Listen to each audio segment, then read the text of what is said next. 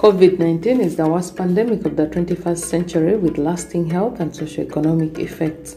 Globally, approximately 460 million cases and 6 million deaths have been reported in over the 2 years of the pandemic. The IGAD region has reported over 1 million cases and 22,000 deaths.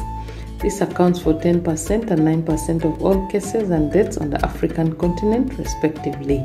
The pandemic in the region has been described as masked due to low testing and reporting and complex response settings, which include poor health system, political unrest, insecurity, poor infrastructure, and floods. Over 60% of all cases and deaths in the region are reported by Ethiopia and Kenya. Sudan and Somalia have the highest case fatality ratio of 6.4 and 5.1 respectively.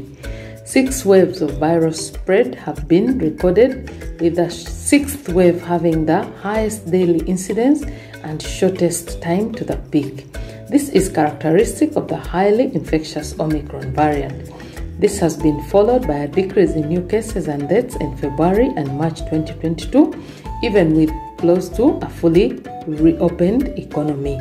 This is likely due to the reduction in the susceptible persons in the population. Since the report of the Wuhan SARS-CoV-2 virus in March 2022, new variants of concern have been reported in the region, which include Alpha, Delta, and Omicron. However, lack of whole genome testing capacity has greatly affected genomic surveillance in the IGAD region. COVID-19 remains a public health emergency of international concern with no clear exit strategy. Member states therefore must hold fast to the available public health and social measures, must sustain surveillance, must scale up vaccination and effective management of cases to consolidate the gains attained and build back stronger and better.